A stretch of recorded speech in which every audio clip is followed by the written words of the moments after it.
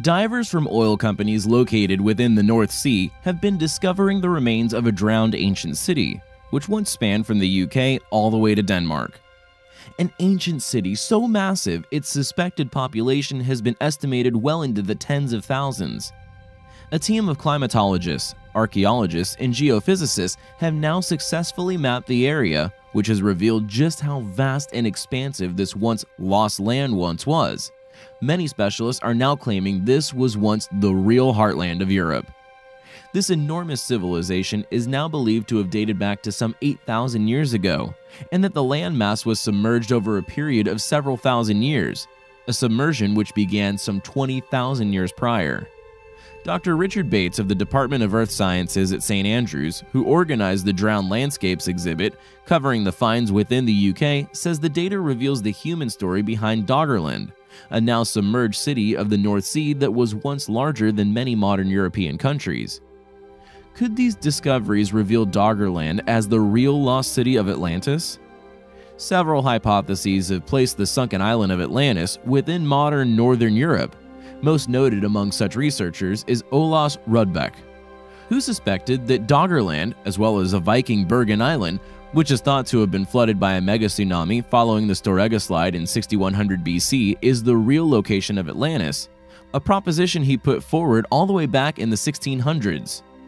Some have proposed the Celtic Shelf as a possible location, and that there is certainly links to Ireland. Many places have been put forward for the possible location of the sunken city throughout the years, yet none have revealed ruins worthy of such claims, many of these areas being too small to have housed such an enormous city. Doggerland, however, fits the bill. Not only could it turn out to be the largest ancient civilization found on Earth, but it also rests in a possible location based on historical research for the city of Atlantis. It was submerged at one point in its history, and it is revealing astonishing ruins of a once great and presently unknown civilization. Dr. Bates, a geophysicist, said Doggerland was the real heartland of Europe until sea levels rose to give us the UK coastline of today. We've speculated for years on the lost land's existence, from bones dredged by fishermen all over the North Sea, but it's only since working with oil companies in the last few years that we've been able to recreate what this lost land looked like. When the data was first being processed, I thought it unlikely to give us any useful information. However, as more area was covered, it revealed a vast and complex landscape. We have now been able to model its flora and fauna, build up a picture of the ancient people that lived there, and begin to understand some of the dramatic events that subsequently changed the land, including the sea rising and a devastating tsunami. The research project is a collaboration between St. Andrews and the universities of Aberdeen, Birmingham, Dundee, and Wales Trinity St. David. I will keep you posted on their future discoveries. Thanks for watching, guys, and until next time, take care. Lake Titicaca. This familiar named lake is located deep within the Andes, now sliced in two by the borders of Bolivia and Peru. It is not only the largest lake in South America, but it is also undoubtedly the most important historically that can be found anywhere on Earth.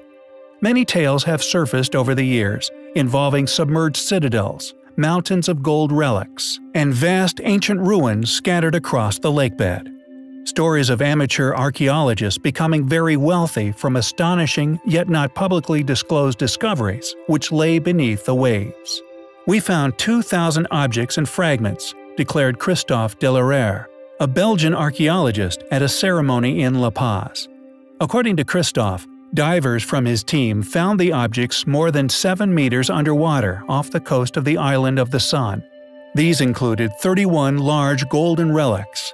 Archaeologists think these discoveries are just the beginning of something far greater, and for good reason. As time goes on, claims made a long time ago begin to appear more and more likely. According to Colonel John Blashford Snells, a notorious explorer, his extensive explorations of the lake, the surrounding ancient culture, and his resulting research, the ancient city of Tiwanaku, very near the lake shores, copied their original building knowledge from the scientists of the mysterious and legendary lost city of Atlantis. Interestingly, ancient Incan legend also corroborates his conclusions, stating that the mythical founders of their amazing empire did indeed once emerge from the lake's waters. The lake was considered the center of the cosmos by the Incan people, and they also somehow knew its shape, something we have only been able to achieve from a very high altitude. Ancient Inca legends tell that after a great flood, the creator god Viracocha emerged from Lake Titicaca. It's stated that he created, though this more than likely means they believe he restored, the sun, moon, and stars. Viracocha was fair-skinned and long-bearded. He brought a great culture to the ancient peoples of South America. The 16th century Spanish chronicler Pedro Sarmiento de Gamboa recorded in his Historia de los Incas a tale about Manco Capac, the first Inca.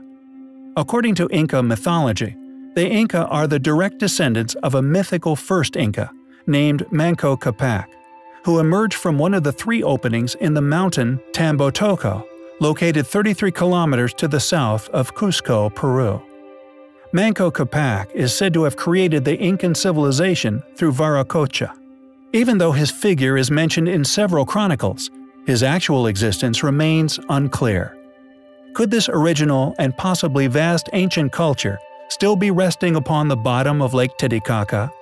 Did something catastrophic occur in our very distant past which filled this lake, once a large fertile valley, filled with what we have all become familiar as the lost city of Atlantis? The University of Seville, working in collaboration with the Andalusian Institute of Historical Heritage, has conducted an intensive LiDAR survey in a historically compelling area between the Spanish coastal towns of Camposoto and Sancti Petri.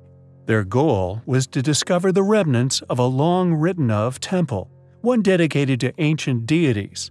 However, what they discovered instead was an incredibly ancient, once enormous mass dwelling, complex yet intelligently laid out, as if almost akin to modern-day standards of care in regard to sanitation management, food production, and quality of dwelling for its massive population's well-being. A mega-metropolis that, predictably, the academics responsible for its discovery have not only attempted to downplay the find, but also tried to claim it as merely proof of their original temple assertion. Clearly, they are merely backing the tale of events put forth by whomever funded said expedition. From the researchers themselves, quote, "The survey area consisted of submerged landscape, seemingly dominated by a series of ancient marshes. Something we feel was most probably intelligently managed farmlands prior to the Great Deluge, which eventually drowned this entire mega-metropolis. Yet I digress." They continued, "The study revealed a new ancient coastal landscape, with the presence of moorings, an inland port, and several large, monumental buildings." End quote. By combining data from previous anomalous discoveries, the team created a cross-section of findings, and by a process of elimination, they pinpointed an area in which to scan. Yet, interestingly, after said discoveries of the structures, they quickly and simply delimited the entire area without any further field study or investigation whatsoever.